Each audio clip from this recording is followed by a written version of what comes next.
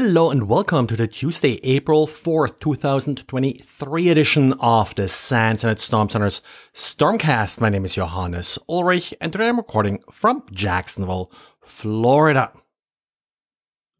Well, who would have thought we got another sort of supply chain issue today? Now, the day started with a fairly straightforward, simple blog post. It's beginning of April here in the United States. April 15th is the big tax deadline. So I figured it may be a good idea to remind people about some of the security issues around filing your taxes.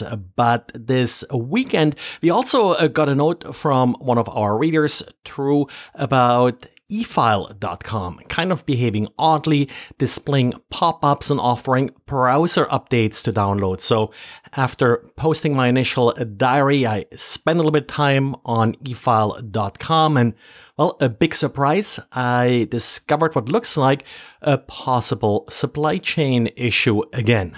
So just a little bit about efile.com. This website is apparently authorized by the IRS to offer e-filing services, so you can fill out your tax information on the site and they'll transmit the information to the IRS.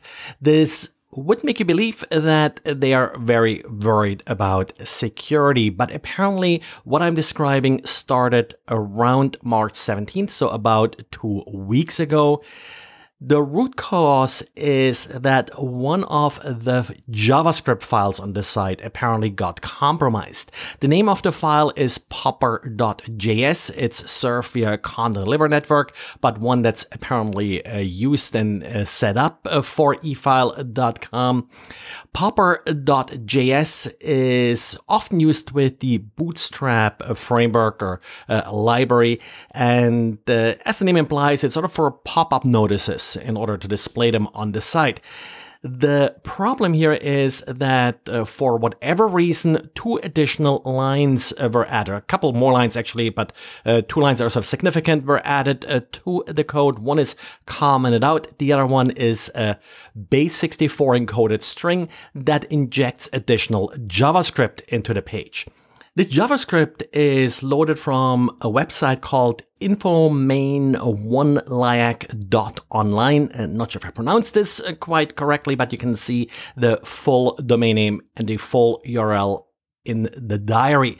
And what this does is it either returns nothing, and that's what happens most of the time. So the site in that case works just normal, but in some instances, and we haven't really quite figured out if that's randomly or if you need to have a certain user agent, JavaScript is being returned that renders an error page that looks just like a normal browser error page.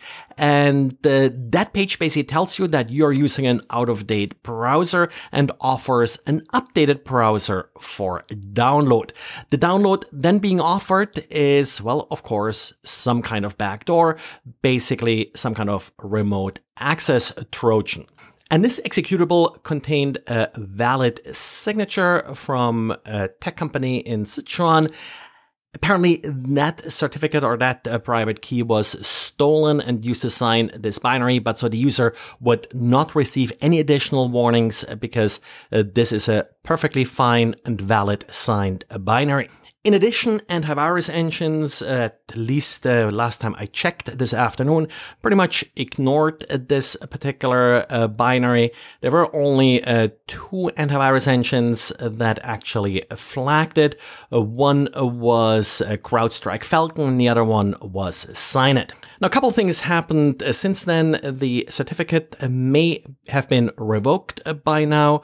Also, antivirus engines hopefully are catching up to the idea that this particular binary, possibly also that the JavaScript side is malicious. However, one thing that has not happened yet is any kind of response from efile.com.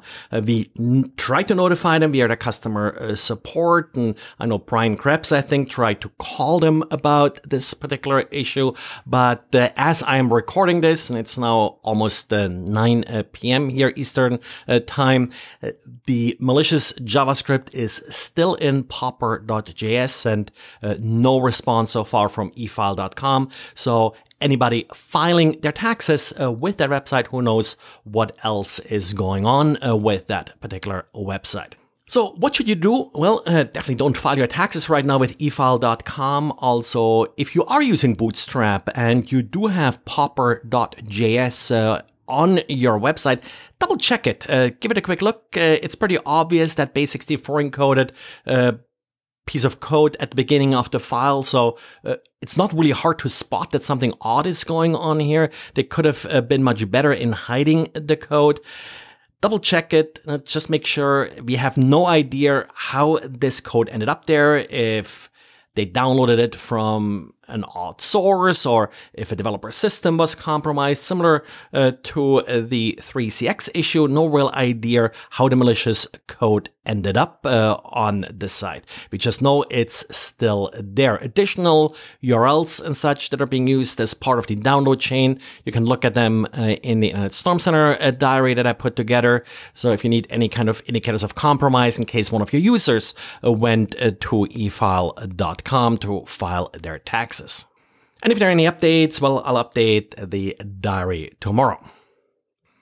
Well, but maybe you didn't use efile.com and use some other provider to file your taxes, but then stored your tax return data on a MyCloud backup account. Well, it turns out that Western Digital's MyCloud service was compromised. They noticed this about a week ago, and as a result, they now shut down temporarily the MyCloud service to further investigate what exactly happened. They haven't stated yet that any MyCloud or user data was compromised as part of the attack, but they did say that some of the company's own data was compromised. Then we have a small update to 3CX, and the main issue here is that apparently some Cryptocoin exchanges did notice that they were backdoored as a result of this compromise. So they were 3CX customers that did have the respective desktop client running, and apparently some of the more targeted attacks that sort of followed the initial compromise were directed at Cryptocoin exchanges. And that's it for today, so thanks for listening. Hope you neither use 3CX, efile.com, or MyCloud. Then you'll probably have a wonderful Tuesday. Thanks, and talk to you again tomorrow. Bye.